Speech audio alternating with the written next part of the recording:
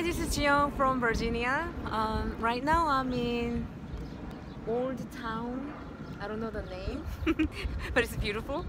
Um, Today I wanted to share something that I learned from Matthew Hussey Retreat. It's about talking in elephant language. So I have this bracelet. It's like an elephant bracelet that I got as a gift from Matthew Hussey Retreat. The elephant language is like I learned this analogy about, like, I took a photo. I don't know if you can see this. There are two elephants. Imagine there are two elephants like standing next to each other, and then there's a human being as a rider on top of the elephant. So the rider is trying to talk to each other, but elephant is huge. So when they try to talk to each other, it's kind of far away. It's hard to communicate to each other. But if you use elephant to communicate to each other, it's much easier because elephant is already rubbing their asses. So this analogy is about like the rider as a conscious mind or logical mind, and the elephant as a emotional, emotional level of communication. So have you heard the saying, if you are internet marketer, maybe facts don't sell, stories sell, that kind of thing. You need to bring up the emotion from people, and also when you want to communicate effectively, you really need to communicate in an emotional level. So yeah, and so I wanted to share, like, today is my friend's birthday, and he's my dear friend, and I was asking if his son came to celebrate his birthday, and then he said his son doesn't come over these days anymore, that often or anymore or something like that. And I know they have some kind of tension between father or the parents and the son, and I know it would be great for him to somehow communicate with his son, to have him over more often, or more be connected, right? So yeah, I learned this analogy, but also still I'm I'm still learning and improving myself about this, how to communicate in a elephant language. So yeah, I'll give you some example. So now we are part of this Facebook group with all these amazing ladies that I met at the Matthew Hussey Retreat. So one lady, she shared her her results of using this elephant language. So she was on this online dating site, and usually I am guilty of this too. Still, I was doing my rider talking until I saw her message, and until I changed it today, and I had an amazing result. So anyway, so what she shared was, from Matthew Hussey Retreat, he said there are a lot of men out there, although you feel like men are like animals and they wanna just they want instant gratification, but there are also great men out there who misses romance or dating and courting, things like that. So this lady, she went on her online dating profile, and she, usual thing, like we write down what we want. I don't know, that's only me, I don't know, but usually when I post my ad, I put like long list of who I am, what I want, and long list of like what I want from men and all that stuff. It's like just talking into writers style, right? Not like elephant language. Doesn't really communicate in an emotional level or deeper level, right?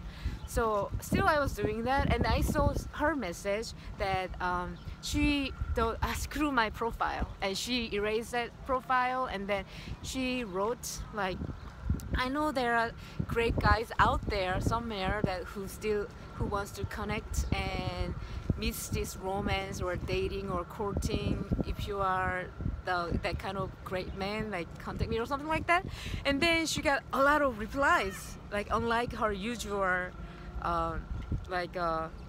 situation. So she shared that, and I was yeah, I thought like I forgot about this. I knew I learned this elephant analogy, but I still was doing the same thing because it's hard to change habit right away. Sometimes you need to practice and you need to keep doing and improve it, right? So after seeing her message, so today I posted my ad, not for dating or anything, but platonic thing, and I used elephant language, and I got so many replies.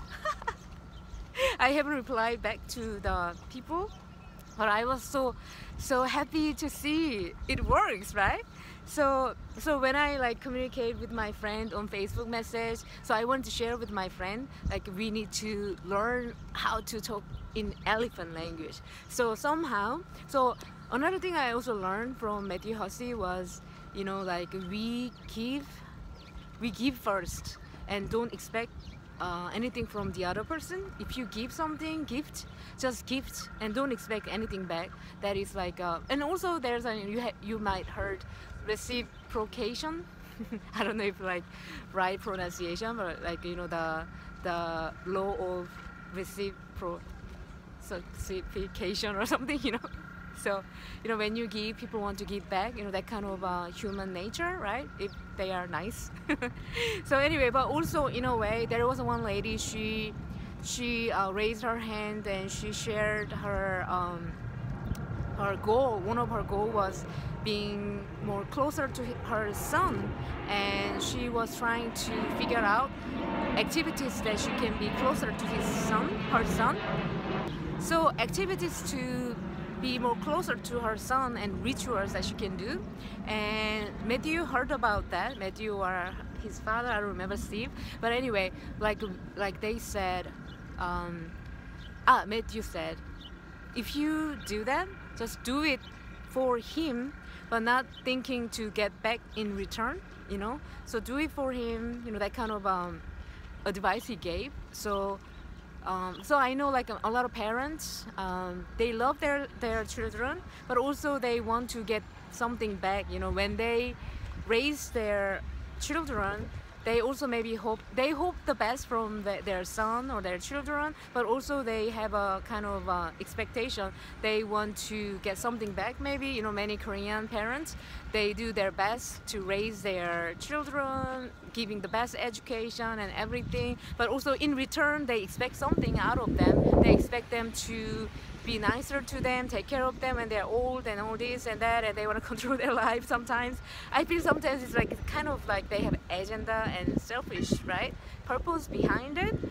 And so I feel like, I don't know, like I'm not parent or anything, but somehow I wanted to share, like, yeah, I feel like think of like some things that you can just give and not expect anything in return.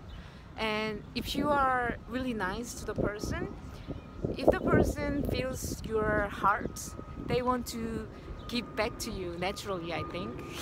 I think, yeah, because they feel your heart, your pure intention. So maybe play with it and experiment with it, and let me know if you experiment and see anything positive result from it. I'm curious.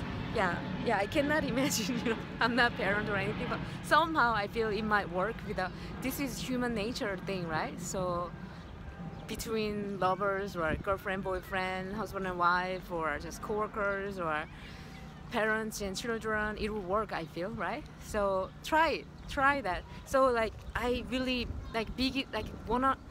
really big reminder for me to learn from the Matthew Hussey Retreat was, you know, like just giving and gifting and not expecting anything in return, something, that kind of spirit, you know. Yeah, because we usually want to get things back, you know, give and take kind of mind, right? It's not like a transactional, you know, that kind of thing, like Matthew say. He's really like, he's like my mentor now. So anyway, I learned so much from him. But like one of the biggest thing was giving, you know, that kind of love and pure heart and kindness, and, you know, how can I help, or how can I be of value to this person's life, and how can I contribute to this person's life, that kind of thinking, right? In business or relationship, that's really what makes the relationship or business great, like as a byproduct, right? They say, yeah, I didn't like practice that also myself. Yeah, but they, again, like yesterday I was watching this video from Infinite Waters diving deep in, you know, that Ralph, you know, this gentleman, I love his video and message. So he posted a message about how to be how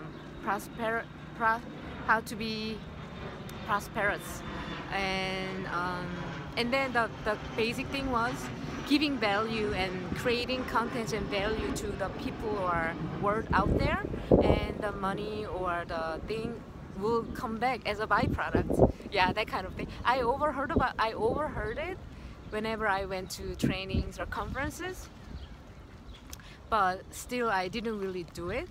But like, as you can see, I try my best now, like share the wisdom or knowledge or information that I know that can be helpful for people out there.